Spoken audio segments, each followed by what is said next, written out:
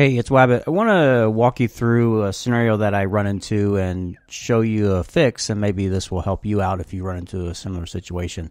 I use Epidemic Sound to pull audio for my YouTube videos, and I use Safari as the browser.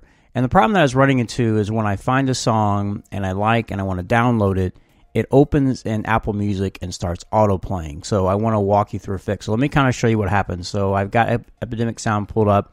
I go ahead and click play, and then when I download this, I download the mix. Notice that Apple Music opens up and it starts playing in the background.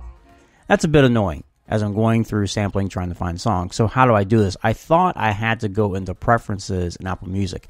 Actually, the fix is going into Safari. So if you come over to Safari Preferences, and this little option under the General tab, opens Save Files after downloading. Uncheck that. So we'll close that out. I'll close Apple Music again. And let's find a different song. I'll play, sample it. Okay, I want that. I'll go ahead and download it. And it goes to my downloaded folder, and Apple Music does not open and autoplay. So a real quick tutorial. I only use Safari, so I can't speak to other browsers, Chrome, Firefox, etc. So check in your browser if that's happening and see maybe if there's an option for that.